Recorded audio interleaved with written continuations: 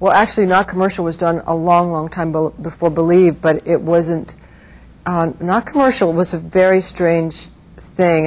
I think Not Commercial is a one-off, truthfully. And I had written Not Commercial in this castle in Bordeaux, outside of Bordeaux, years ago.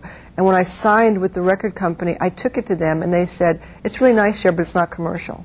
So I just put it away. And when I was doing the promo stuff, interviews and things like that for Believe, there was this guy that came and was interviewing me. He said, "I heard you wrote this song about Kurt Cobain." I went, "Yeah." He said, "Well, could I hear it?" And I said, "Yeah." So I went to I have this little safe where I keep strange things in, and I got it out, and I played it for him. And instead of writing about Believe, he wrote all about this. And then he said, "You should put this out on the internet." And so I did. So it was something that I had had for a really long time. Never, I'm not internet savvy at all. And also when I did it, I don't think it was quite, it wouldn't have been timely.